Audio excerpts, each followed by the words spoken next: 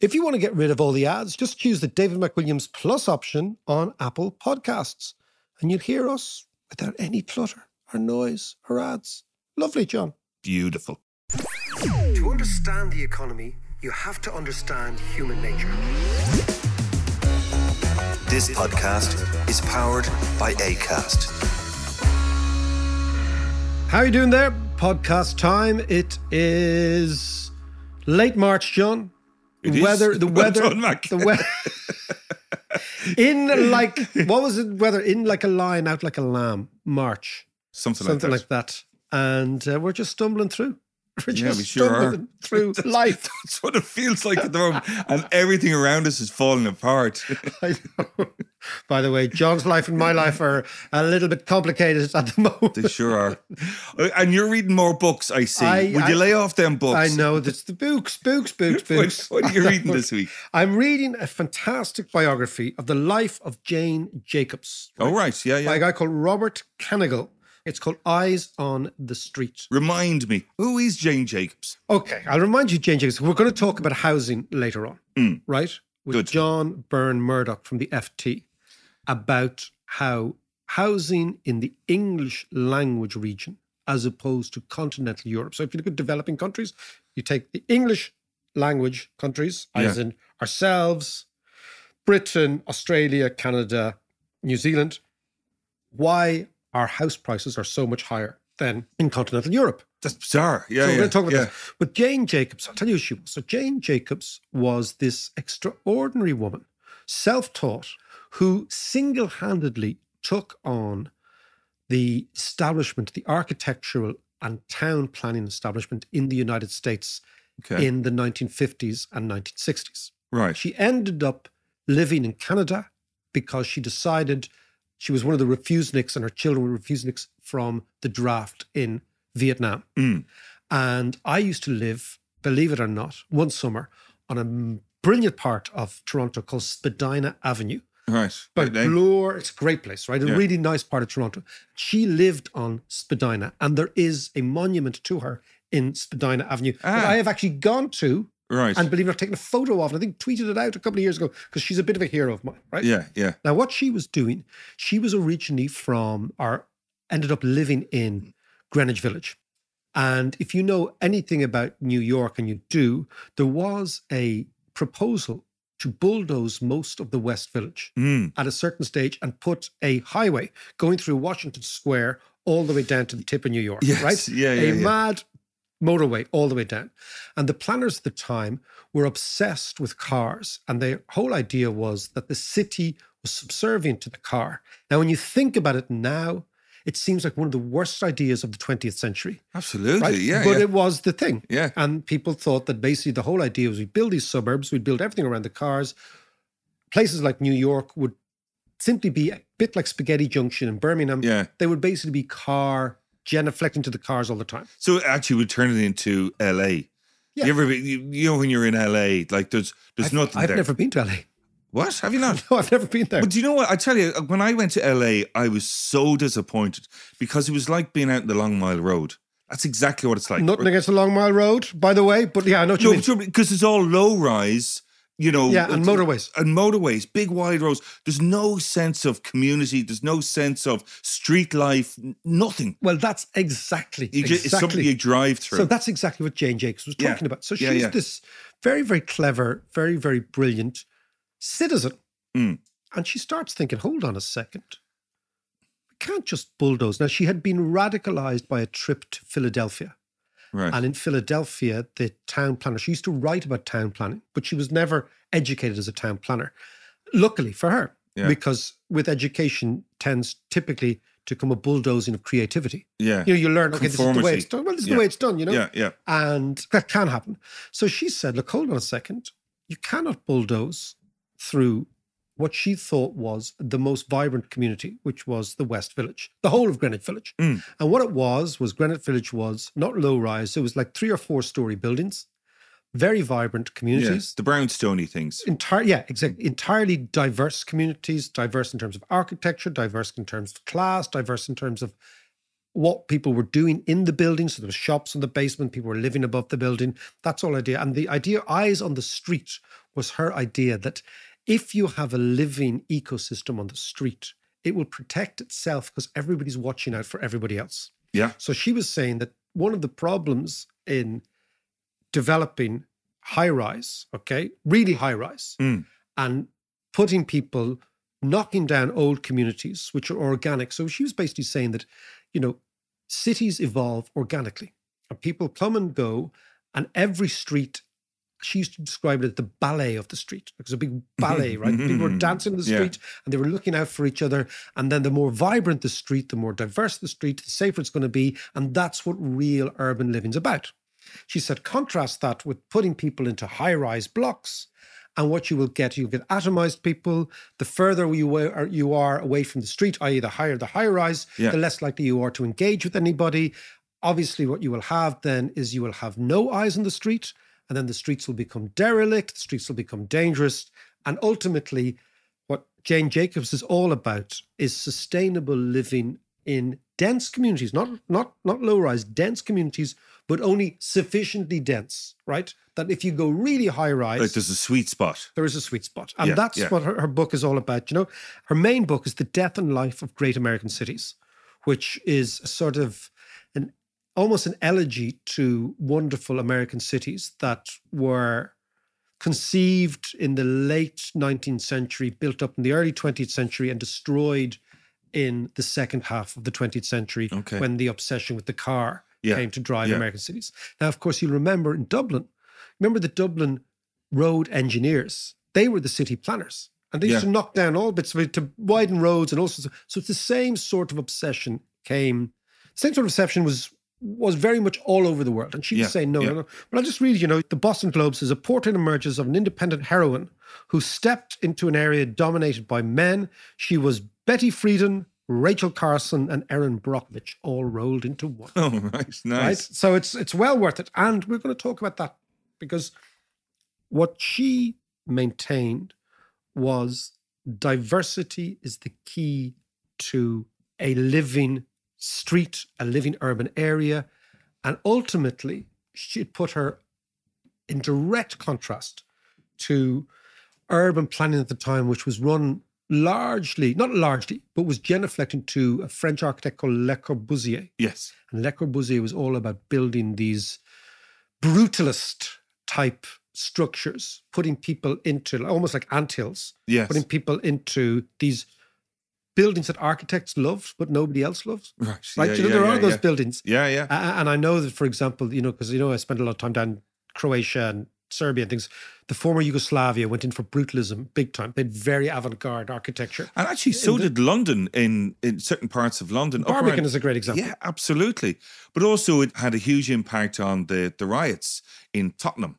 They were all coming out of those big estates that were built in the 50s and 60s and 70s that were that kind of brutalist, kind of really badly designed, horrible places. Yeah, and that's what this is all about. So what we want to do is, interestingly, you talked about the sweet spot, that we're going to talk to John Burn-Murdoch about why English-speaking countries have an aversion to apartments. Part of that is an aversion to brutalism, right? So in our heads, we have only two types of living. Either you can live in a 3-bedroom semi or you live in a 20-story tower block. Yes. And what he's saying is, no. The Jane Jacobs route is there is a sweet spot in the middle. And that's where we should be. But he has a very interesting ideas as to why we have rejected apartment living and the cost, not just the financial cost, but the social cost of sprawl. You mentioned LA, which is the extreme exemplar. But he's talking about this, the LAization of large parts of the English-speaking world and what that's led to. So let's go to London and talk to John. Now, you will know that every now and then we have a fantastic columnist, investigator, statistician from the Financial Times called John Burn-Murdoch.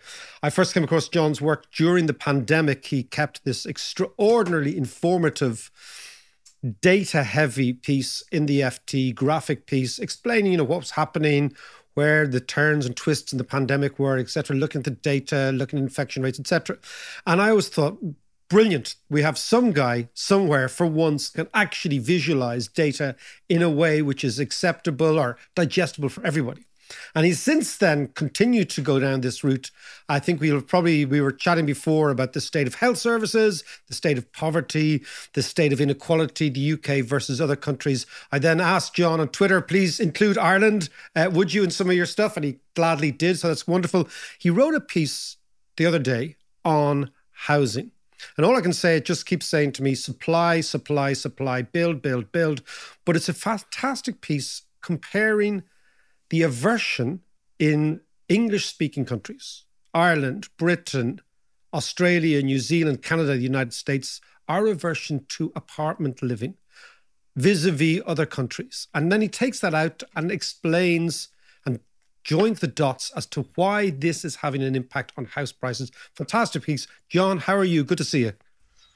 Yeah, great. Thanks, David. Thanks for having me. And yeah, I should say, I live in constant fear that some other journalist will figure out how to make graphs and I'll be screwed. But for now, I've got it. No, you've cornered that market. You've cornered that market, and it's yours. And by the way, if you do hear, John has just told us that there is a little beagle, a Cocker Spaniel beagle cross hanging out in the room there. That John. So if you hear barks or dogs saying, "Come on, talk to me," it is Omar the beagle.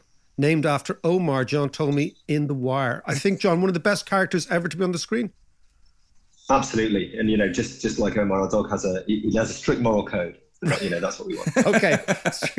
Now, John, tell me, give me the top line on this piece about house prices, because it is fascinating. Yeah. So I was looking at just the broad issue of housing crises, supply, affordability, all of that. And as always, I made a chart and I thought, well, something here looks really interesting. So if you look at housing supply as measured by the number of dwellings per 1,000 people over the last 40 or 50 years, you take developed countries around the world, what you see is up until about 1980, whether we're talking about these English-speaking countries or continental Europe, developed countries there, they pretty much moved in lockstep. There was a gradual increase in supply over time, and it didn't matter which country you were in, it looked the same. But then since 1980, we've seen that continued increase in housing supply relative to people in continental Europe. But in every single English-speaking country, all the six you mentioned there, it's been completely flat, complete stagnation. And I thought, well, first of all, that just strikes me as interesting. For some reason, we're not building enough dwellings in the English-speaking world. And then I looked at the flip side of that in terms of house prices, and you see the sort of equal and opposite picture. The rate of increase in house prices has been further and faster and steeper in all of those English-speaking countries than in those in continental Europe, right across the board. So what you're saying is we have stopped building not just apartments, but we've stopped building all homes. And as a consequence of that, the rate of home building per 1,000 people has fallen or has flatlined, and consequently that has to be a significant part of the story as to why houses are so much more expensive in the English-speaking world than they are anywhere else. Exactly. I mean, my first thing was to say, like, okay, well, why is this? Why have we not been able to increase supply as much in the English-speaking world as these other countries? And that's when I started looking at this question of density. Well, if for any given amount of land, if you can build more dwellings on that, more properties, then that's going to allow you to increase supply faster relative to the sort of amount of green space you're losing, relative to the number of complaints you might get. And that's when we ran this survey with the folks at YouGov, and we asked people in all of these different countries various questions about housing. So we asked everything from the basic, would you support new local housing in your area, where you tend to get sort of just about net support in any country. But we then went into the specifics of, would you support building of sort of single family housing, detached terraced housing? And again, you get pretty solid support across the board. But then you say, well, would you support, let's say, a 3 or 4 story apartment? What about a 5 or 6 story apartment? And that's when you see this really steep gradient where you've got pretty solid support on continental Europe for those kinds of places. And anyone who's been to places like Copenhagen, Amsterdam, Barcelona, that's what those cities look like. But you ask that same question in the US, or especially in the UK, and people say, no, I'm happy with low rise, but I don't want apartments. And I just thought that's really striking and could absolutely play a role in why we're struggling to build enough in the English speaking world. Well, I mean, it's, you talked about the UK and the US. It's absolutely the case in Ireland that the higher you go, and I'm not talking about 10 stories, 11 stories, I'm talking about 4 or 5 stories. It's a bizarre thing. It kind of triggers people in a bizarre way, right? This idea that apartments beside you. Now let's come back. I want to, before we go on to the complaints, let's come back to the reality of apartment living. Because at the end of the day, if you don't have a densely packed urban culture, you're going to have sprawl, you're going to have the inefficient use of land, you're going to have all these sort of issues, okay? And you're not going to build enough simply because you need more land to build the same amount of homes. Give me the figures on people living in what percentage of the developed world live in apartments, and then let's have a look at some of these English-speaking countries. Yeah, so this was really interesting because I thought, well, you know, I know this sounds like there would be some difference in the types of properties people living in different countries, but it can't be that big. But then when I looked at the statistics, some of this stuff is crazy. So across the OECD as a whole, so this is sort of the developed world writ large, about 42% of people live in something that's more than 2 stories high. So whether that's an apartment or a high-rise block, 42%. Now, that figure in the US, 28%. That figure in the UK, 20%. Australia, 14%. But Ireland, 9%. So just an astonishing lack of this dense living in the English-speaking world. So let's just focus on Ireland, because obviously you're talking to Dubliners here on the podcast, but we do broadcast to the world. We do broadcast to the world. I mean, it's not just specific. It's not just the narcissism. Dunleary World Service. Dunleary World Service. Yeah. We're probably, let's talk about us. No, but so in Ireland, okay, we are the extreme outlier, where only 9% of the population live in apartments, as opposed to 42% in the rest of the developed world. Okay, so not only have we an aversion to building new apartments, but obviously that aversion goes very, very, very deep.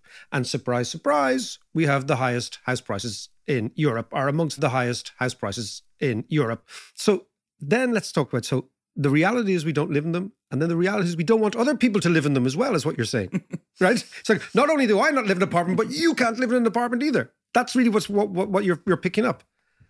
Exactly. And, you know, I think, again, this is one of those things that to us in the English-speaking world, you're like, well, of course, you know, no one's surprised by that, because we live in these cultures where there is such an aversion. And it's whether it's the complaint about, oh, you know, it's going to block the sunlight coming to my garden, or your classic US complaint, which is, oh, this is going to bring the wrong types of people into my neighborhood, crime's going to go up, that kind of thing. But every English-speaking country seems to have some version of its sort of go-to excuse for why we can't have this kind of thing. And it's just really striking. And then you combine that with the planning system that we see in all these parts of the world. And something people often say is, oh, you know, the UK has this weird discretionary planning system. There's no sort of rules like you get in a zoning system. And if we just change to a zoning system... Explain to me the difference between a discretionary planning system and a zoning planning system. Sure. So in a zoning system, different parts of land are zoned for different types of building. You might say, all right, if you're within this boundary, you can only build single family housing, like detached housing, something like that. If you're in this one, you can build something a bit more high rise. If you're in this one, you can build apartments. And the vast majority of countries in the world do something like that. In the UK, it's completely discretionary. So every time someone wants to build something, they have to put in an application. There are all sorts of different outcomes that could result. People can raise objections, that kind of thing. By the way, so it's precisely the same in Ireland. We have the UK system, but we have done, John, for better or worse, I think for worse on many things, Ireland has taken a lazy approach to all sorts of legislation. We just cut and paste whatever you guys do and put a harp on the top of it.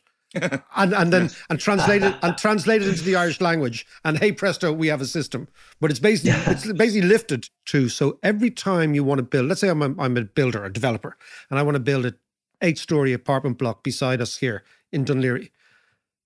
There is no way in which we can accelerate that process. We have to go for each individual planning, and that's how it works.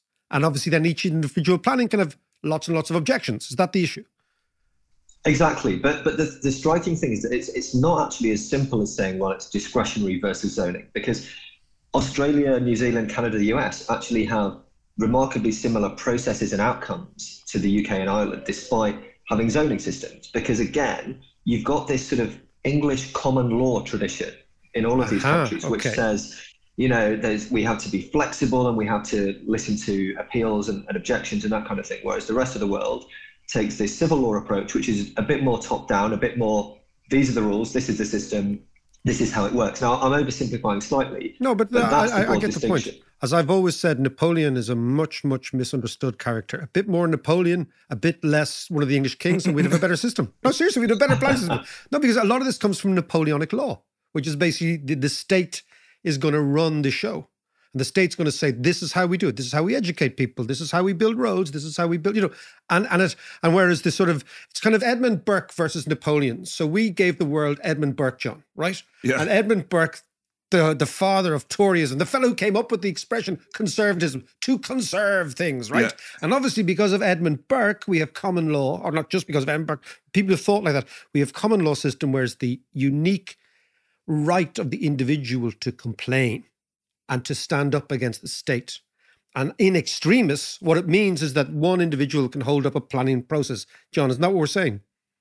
Exactly. Essentially, the concept of NIMBYs, the classic not in my backyard, sure, there's a level of that going on in most countries around the world, but it's so much more pronounced in the English-speaking world because we have this system which says, if you see something you don't like, complain about it. And if you don't want something to happen in your area, it's your right to try and prevent that. And so even in these English-speaking countries with zoning systems, that's still basically where we end up. These sort of planning meetings in the US in places like San Francisco, where you've got current residents who are often older and whiter, and they're saying, no, I don't want this block coming in, this 4 or 5 story building. I think it's going to bring in the wrong people. It's going to bring in crime. And that's how so much of this stuff gets held up. It doesn't happen in the rest of the world.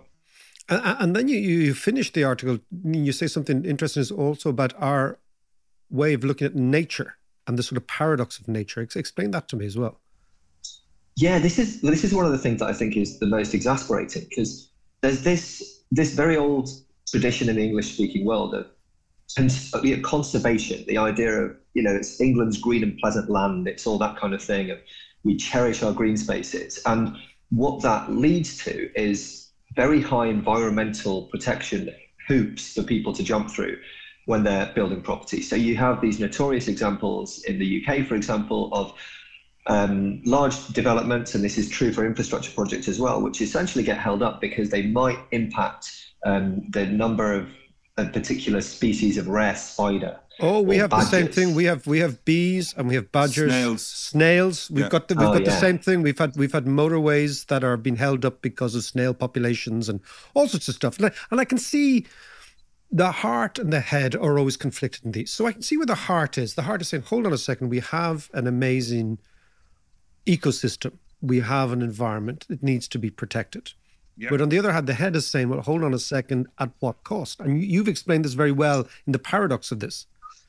Exactly. So again, I'm with you. I was brought up by some of these campaigners, as it were. So I totally understand that argument, and biodiversity is important. But the paradox is by blocking denser buildings and blocking buildings in general, you encourage this sprawl, and so the amount of green space that we actually end up building on is higher, because you have to build the same number of dwellings, you've got to do it over a larger area.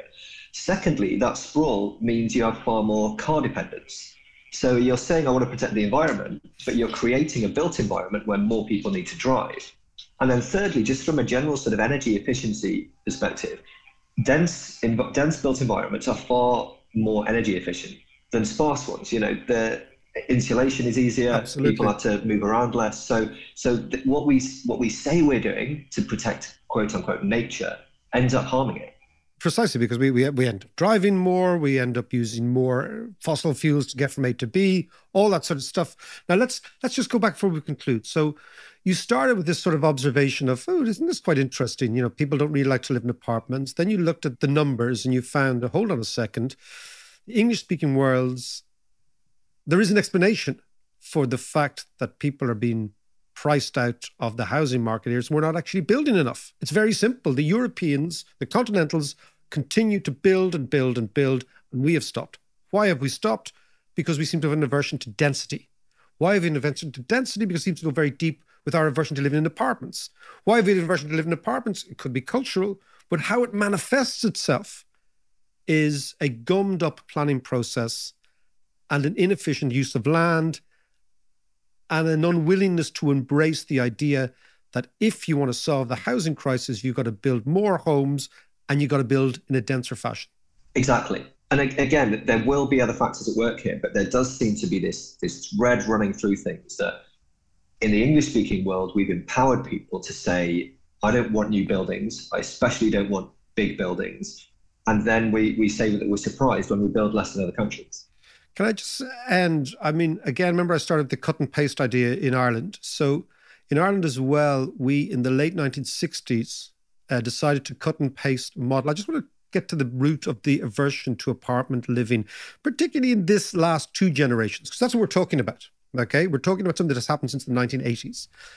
In the 1960s, we decided to look at the UK model of urban development. And I think we took probably, given Irish, we probably took Birmingham and we said, oh, that looks good. That looks modern. That looks glitzy and clean. There's Spaghetti Junction. Oh my goodness, that looks like the future.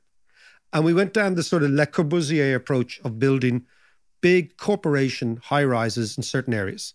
And they ended up being areas that went into dereliction very, very quickly. Do you think there's a psychological scar in the English world with regard to apartment dwelling as a general concept? Absolutely. I think you've nailed it. That especially because the English-speaking world, and particularly the UK, has this strong thing about class. And, in England, essentially tower blocks high-rise has been associated with working class and even with the lower end of the working class. And so people think, well, I couldn't possibly live in a building like that. And I should just say as well that you actually get a similar thing in France. So some of your listeners might be familiar with the concept of the HLM or HLM, which are these tower blocks that you get in the suburbs of Paris, for example, which again are very much associated, quite prejudicial association with, low class and dodgy people. And so the French are actually more anti-high-rise than the Brits. But crucially, in continental Europe, you've got something between high-rise and low-rise, which is this strong tradition of lovely, dense apartment building, which we've just not really managed to, present that option to people in the UK, Ireland, and most of the English-speaking world. So what you're talking about is that sort of almost the boulevard houseman. I know that's the swanky end of it in France, but your 6-story, 7-story apartment blocks, which are, as you say, incredibly well designed, and house, I would say, the majority of people, certainly in central Paris, and certainly if you look at Barcelona, it's the classic model of those ones. And there's one area in Copenhagen I cycled through not that long ago. I can't remember. It was incredibly densely populated, but really high-end stuff. I mean, a place you would love to live. Exactly. And I think that we're just missing that vision of what dense living can look like. And, some people pointed out actually in response to the piece that parts of Scotland actually do have this. So bits of Glasgow and Edinburgh, you've got those lovely stone apartment blocks. But yeah, we've allowed people to associate high-rise with poor quality buildings. And again, in a very unfair way with certain types of people. And that means that we get this stronger sort of innate discomfort with those buildings here than elsewhere. And I'll leave it at that. And Scotland is the only part of this neck of the woods that doesn't have persistent housing crisis, which is quite interesting. Scots, there you go. Glasgow's much, much cheaper than Dublin. Much, much cheaper. It's a city.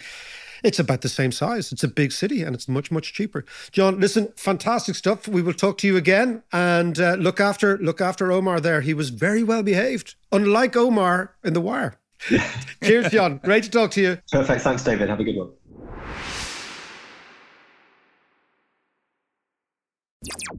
I see 7 towers and only one way out. What's that quote from? You too. Is that it? That's it. It's a great line. It's about Ballymun, is it? It's about Ballymun, the 7 towers of Ballymun. Hat tip to Bono. Yeah, absolutely.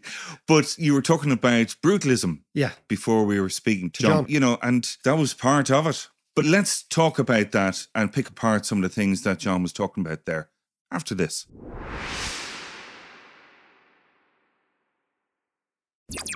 So is it a kind of an issue that we're not building the right kind of apartments? We're not building them at all. That's the problem. Well, we're not building them at all, but the ones that we aren't big enough. They're kind of small space. You know, the way there was always this mentality in the UK and Ireland in particular, and that phrase of, an Englishman's house is his castle type of thing. So it's hard to have that kind of feeling in an apartment. I wonder, does that feed into it? I don't know. I'm kind of guessing. Well, here. I think what John was saying, a lot of it's to do with class, a lot to do with snobbery, a lot of it's to do with class stigma, and I think that's what's absolutely going on in one part of the psyche. And I think he's saying something very important about English common law that we have, and the roots of common law, and the rights of the individual vis-a-vis the state. Like, I'm a big fan. I know it's ridiculous. I think Napoleon has been badly hounded. Yes, you mentioned that earlier. Go on, explain that. You see, so I think, you know, what I'm amazed by is because we speak English, we receive a huge amount of English propaganda. As a general, we just absorb it. In the English language, which is largely framed by English people, right? And of course, the most virulent propaganda orchestrated by the English was mainly against Napoleon. Because Napoleon stood for an idea that was so much more interesting than monarchy. Imagine, he stood for republicanism. This is a fantastic idea, right? He stood for radicalism. He stood for change. You know, most of Europe bought into it. We did eventually. We're a republic, right? The Brits had a monarchy. Now, how do? You win on the battlefield. That's one thing. But you have to win inside the minds of people. And so the anti-Napoleonic propaganda, which has been relentless in English history, in English politics, etc., has infected Irish people, I believe, with an ambivalence towards Napoleon, right? And Napoleonic laws, Napoleonic ways of doing things. Now, of course, you know, Edmund Burke wrote, again, an Irishman, right? An Irish conservative, the worst type of Irish conservative, wrote this book called Reflections on the Revolution in France. And he wrote it in 1792. And what he was writing about was France, but he was genuflecting to the wolf tone and the notion of the United Irishmen. And he was calling them Jacobins and radicals and etc. Now, this is before Napoleon. Napoleon's at this stage is only knocking around Corsica at this stage, right? He's a soldier, right? He's not emerging until the turn of the century. But Edmund Burke was part of a philosophical movement, which, like all philosophical movements, has at its roots a certain amount of propaganda. And the idea was that the French and the French system, by elevating the state, would destroy the gradualism that the Brits celebrated. So the Brits were a monarch. They still are a monarchy, but it's an unusual monarchy in the sense that the divine right of kings at this stage was gone, and it was a parliamentary democracy. And that's what our friend Edmund Burke went on about. And at the core of this was common law, which gave the common man the right to stand up against the state, which sounds really good. But the downside of that is that it elevates the power of the individual over the collective.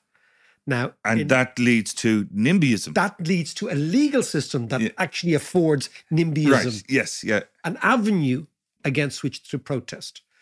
And that, I think, is not at the core of, but is one of the many, many problems with the planning system, which is why we have this discretionary planning system, whereas the French, Germans, Italians, Spaniards have the zoning. It leads to a situation where, and it goes back to your idea of community, where the French and Spaniards live much more in apartment blocks, but they live in apartment blocks which are not high-rise, but are actually 6-7 stories. So that's if you go to Madrid, if you go to Barcelona, that's what you see.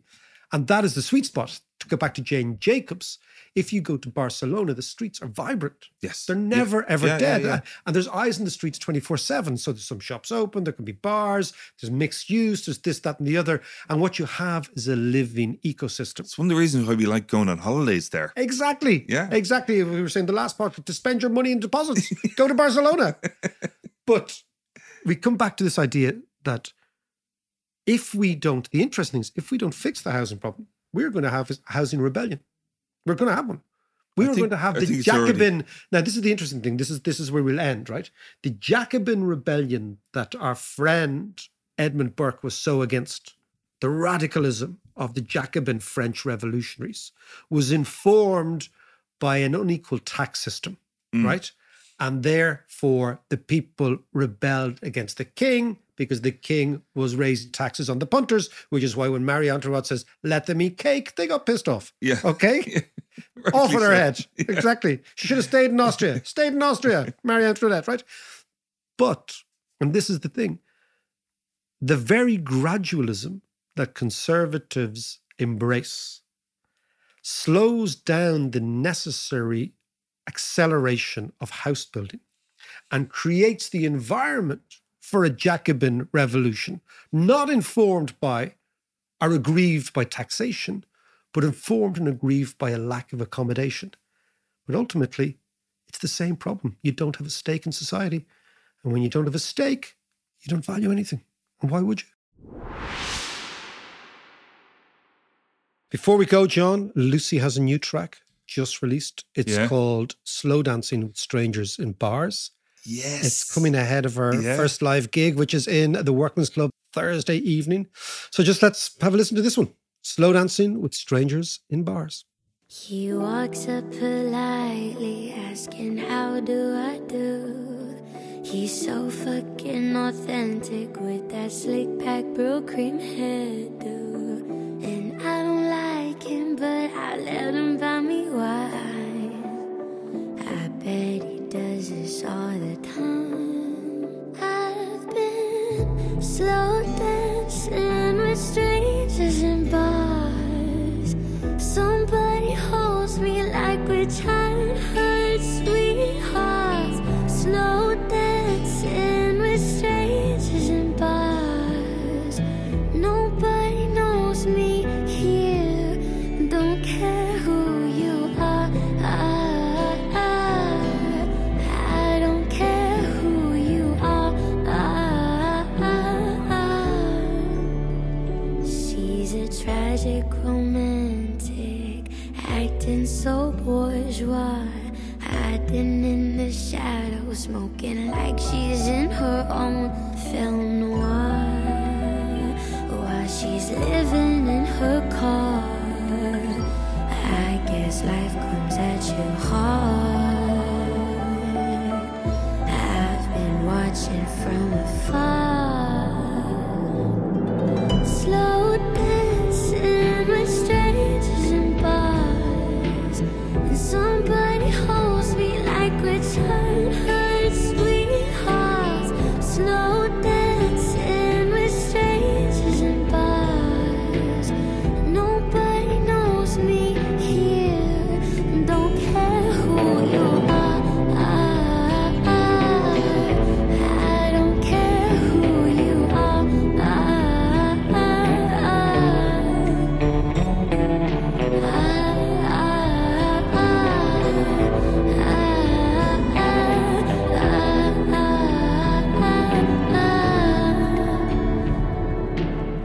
The sticky dance floor, the smell of cheap perfume. Somebody help me out this room. I've been slow dancing with strangers in bars. Somebody holds me like we're childhood sweet.